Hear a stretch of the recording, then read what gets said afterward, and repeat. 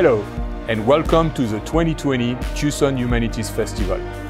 My name is Alain-Philippe Durand, and I'm the Dean of the College of Humanities. Thank you for joining us. My esteemed colleagues have prepared these presentations to challenge and inform us, and perhaps help us seek better solutions to the problems we face in the world today. Now, please enjoy this presentation and visit our website, humanitiesfestival.arizona.edu, for the complete event schedule, as well as recordings of this event and future events.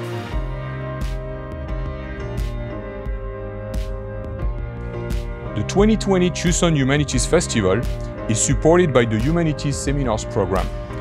The program offers premier adult education by top university professors from its home here in the College of Humanities.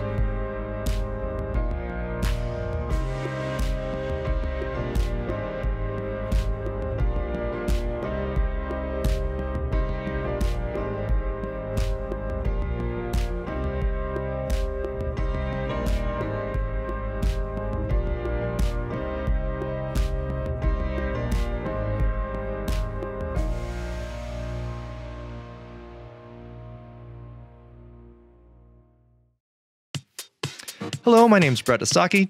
Today I'm going to talk about the ever-elusive concept of silence, which is the main topic of my book. As I define it there, silence is the place of connection and coexistence. Japanese Americans have used silence to survive abject conditions of racism and a way to maintain their spirit. Today I'm going to talk about it in relationship to justice. Now, what do we know about activism and injustice? These are very loud things. They're declarative things. They're going out and making your voice heard. Well, what ends up happening is that although it does great things like the Civil Rights Act of 1988, also it ignores a lot of culture and survival. Today I'm going to cover three main points.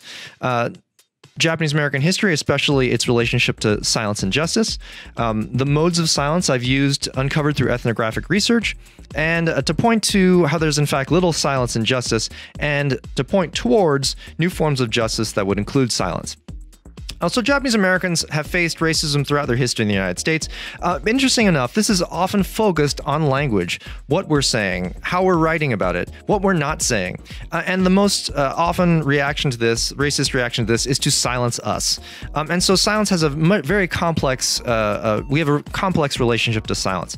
One common response to this racism by Japanese Americans is just to persevere. You know, keep your head down, be quiet, have good morals, work hard, and eventually someone will respect you. That does work in small orders, but it is ultimately not very effective. Another response we've had, and a very good one, is to reclaim our voice, to enter activist circles, find what we've lost, make sure those who have been violated and suffered injustice, to let them be known. This has been important. George Takei did this in talking about his experience in the World War II internment camps. But what does my research do? It looks at silence that is not covered by those two responses, in particular strategic silence. Those ends up being, as I argue, sustainable, healing, though non-triumphant. So it doesn't get the headlines, but ends up being very important. What did I have to do to illustrate this? Well, I had to utilize a lot of forms of notation to try to illustrate the different forms of silence that Japanese Americans use. And today I'm going to talk about three of them taken outside of that context. The first one is dance notation, which talks about the space of peoples.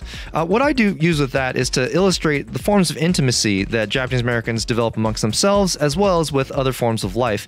And what I've discovered is it is a way of relating and guiding people through the life and death process.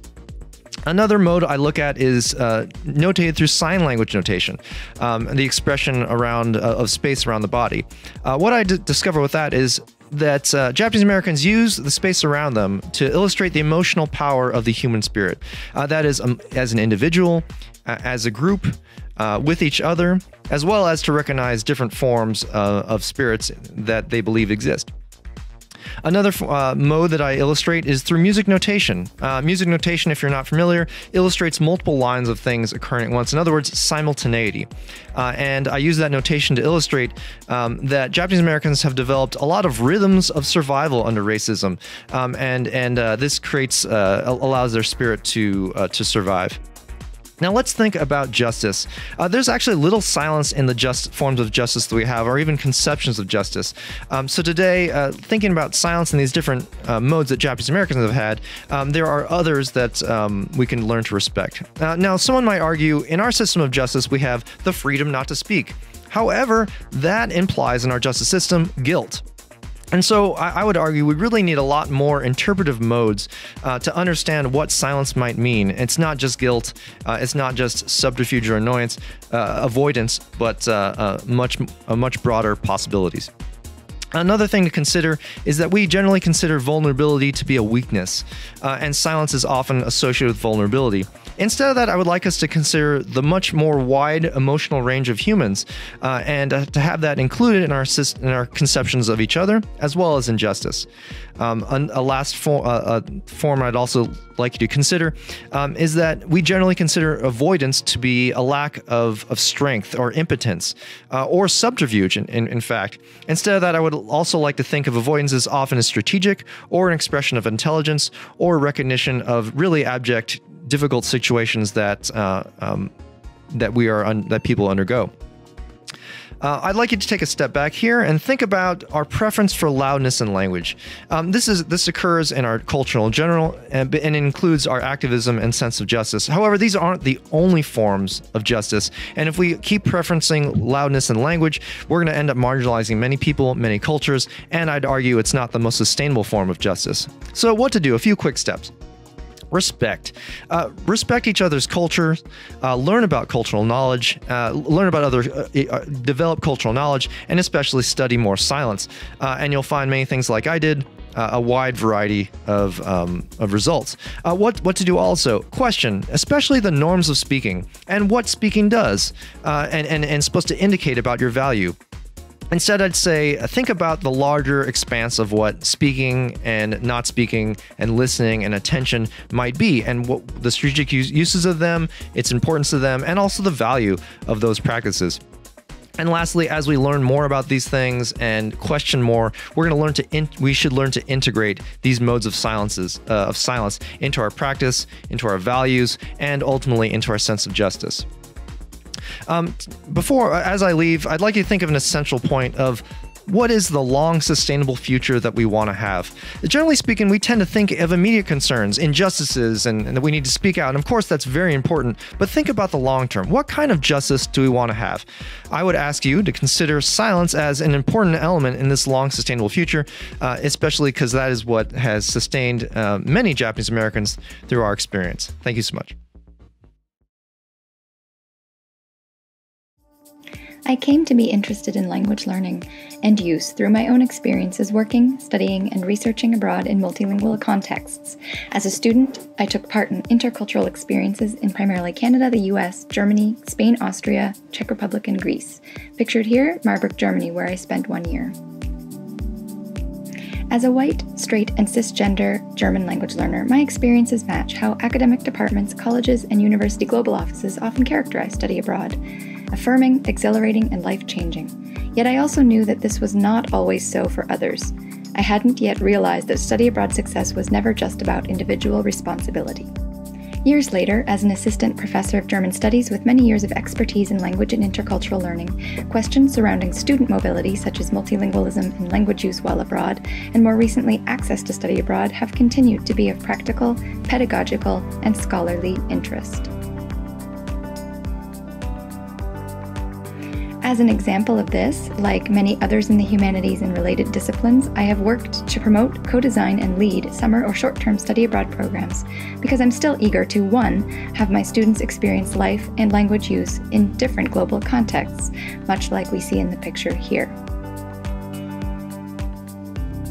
2, 2, I am also very interested in helping our students accrue the number of credits that would make it possible for them to continue enrolling in, or even better, minoring or majoring in German studies and/or other fields in the various humanities disciplines at the University of Arizona.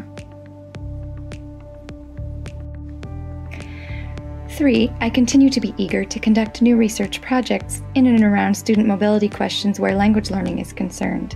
And lastly, importantly, until recently, intersession and summer study abroad programs were ways to create much-needed summer income for contingent and/or 9-month faculty. Yet these reasons have also resulted in critical questions that make the implicit beliefs about study abroad and student mobility that I carry with me even more explicit. What desires and beliefs have shaped my experiences with program design and recruitment? Whose knowledge have I relied on or excluded when designing and leading study abroad? Whom do I assume our students to be?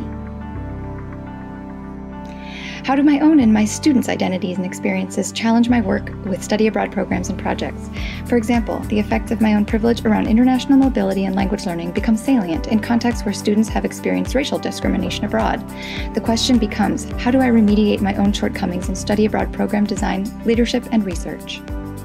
Scholars in numerous language-related fields like critical applied linguistics and language teacher education have rightly pointed out that our scholarship relies on racist and sexist epistemologies, or racist and sexist ways of knowing. The fact of the matter is, most research on study abroad has focused on the experiences of the primarily white language learners who study abroad.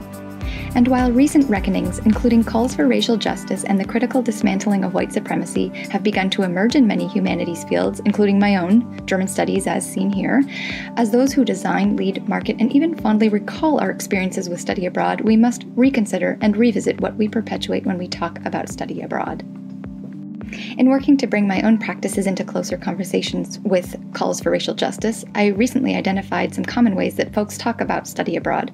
My aim here is not to argue against study abroad per se, but rather encourage a reconsideration of how we talk, ways that often seem common and harmless, yet that also move us away from justice-based work because they exclude.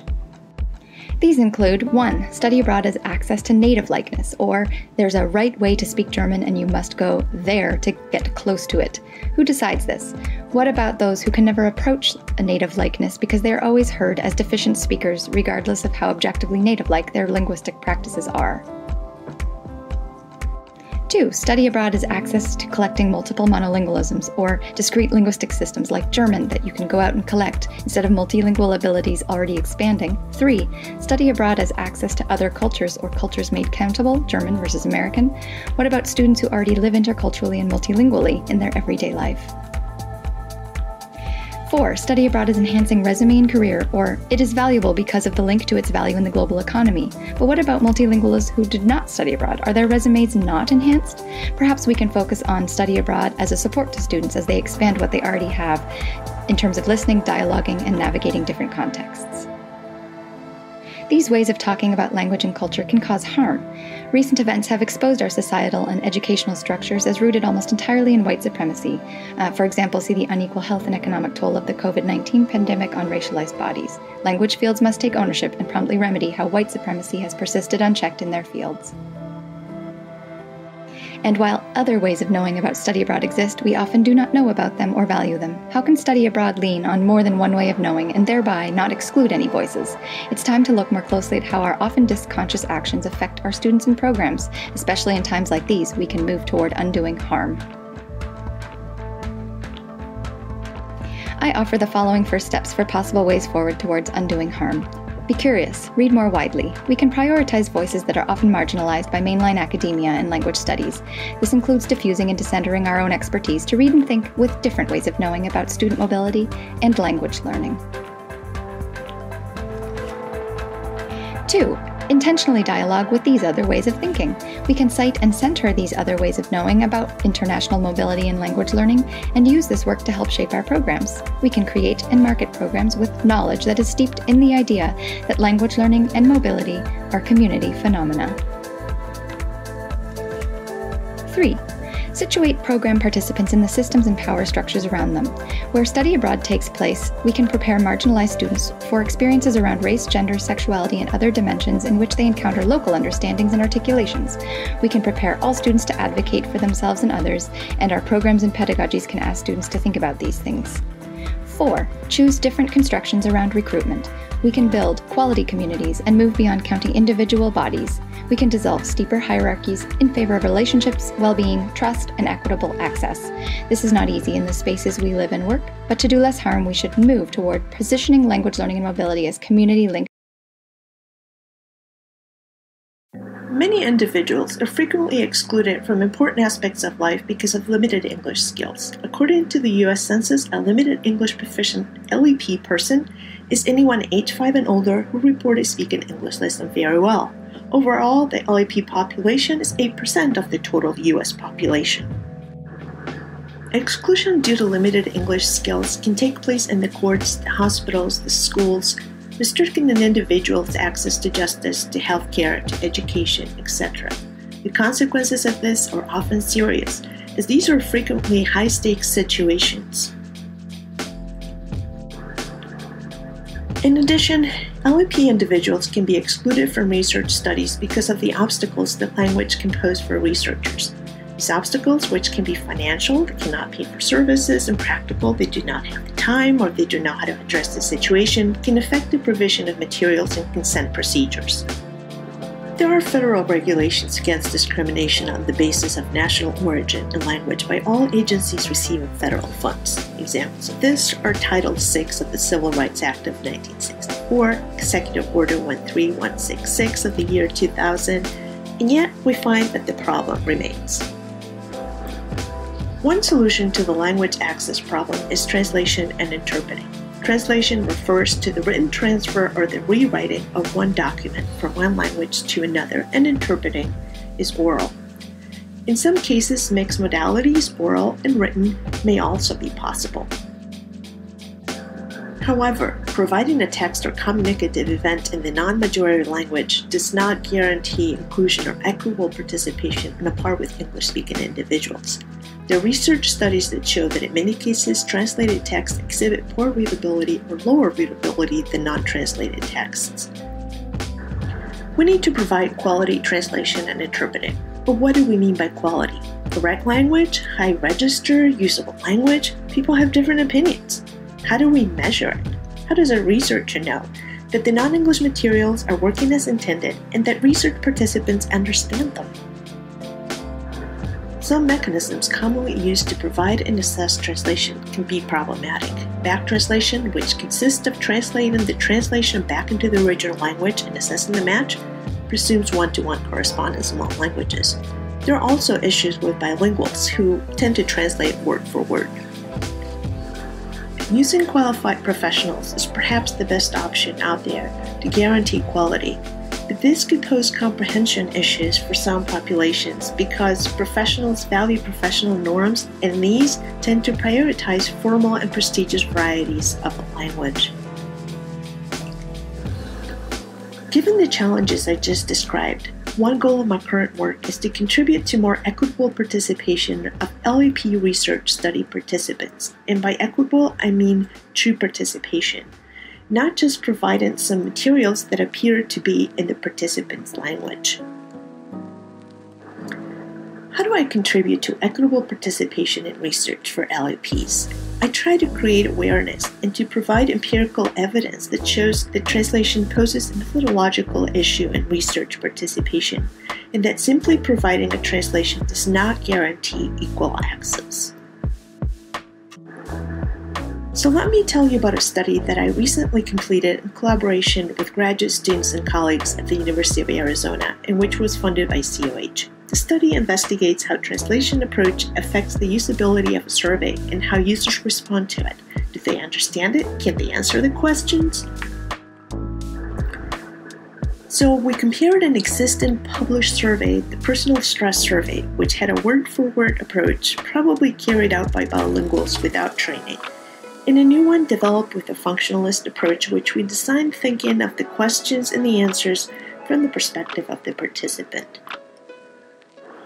So the results of the study show that Spanish speakers preferred the functionalist translation. They found that it was easier to understand, they raised fewer questions, and also had fewer comments in semi-structured interviews. This suggests that a word-for-word approach may impede participant comprehension in research surveys. While a word-for-word approach impedes comprehension, a professional translation can also miss the mark when it comes to communities to which the professional does not belong in terms of age, race, socioeconomic background. These professionals know language structurally, but they may not know how to write questions that participants will engage with. Furthermore, professional norms favor the use of prestigious forms of language, and many translators want to distinguish themselves from less professional ones. Other translators do not have the training to adjust their translations to the needs of the populations they translate for. So, what is the solution? I would like to propose the formulation of a collaborative translation model in alignment with the community-based participatory research approach, CBPR. Of course, obtaining funding for it and for its implementation are also crucial elements of this proposal. Community-based participatory research, CBPR, refers to an approach to conducting research that equitably involves community members, researchers, and other stakeholders in the research process. All partners contribute expertise and share in decision-making. It partners researchers and those directly affected by the research conducted. Community-based participatory translation, CBPT, constitutes the cultural and linguistic dimension of CBPR. It resorts to qualified, trained interpreters and translators that belong to the community and are stakeholders and partners in the research project, along with researchers, community members, and a translation studies expert. I would like to conclude by drawing your attention to the fact that at the UA we are in a privileged position to develop a CBPT model and to contribute to equity in research due to our resources, translators and specialists in translation studies at the National Center for Interpretation, well-established network of community partnerships, and countless researchers.